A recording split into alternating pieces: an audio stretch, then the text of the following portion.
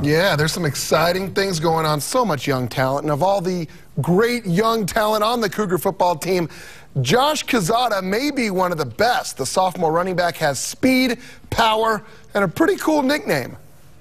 It's not Joshua or Josh, it's Juice. Yeah, just call me Juice. Yeah, it's Juice. He even signs his name with a little juice box on it. It works.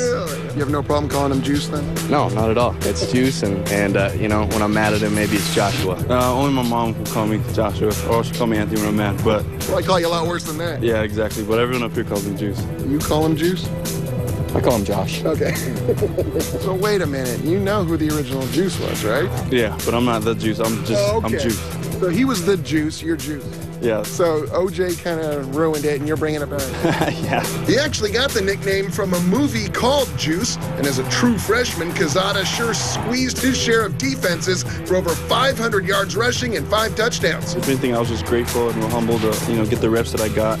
And, you know, every rep I got, I made sure I took full advantage of that. And so I'm just going to do the same thing this year. He's a great other back to the trio with me and Brian. And, you know, all our skills complement each other so much. But as good as Juice is on the field, Bronco Mendenhall is more impressed with who he is as a person. Of all the freshmen we brought in a year ago, he was the best example of what I would expect from someone in our program. He was the best leader and had the most influence, and that's pretty impressive.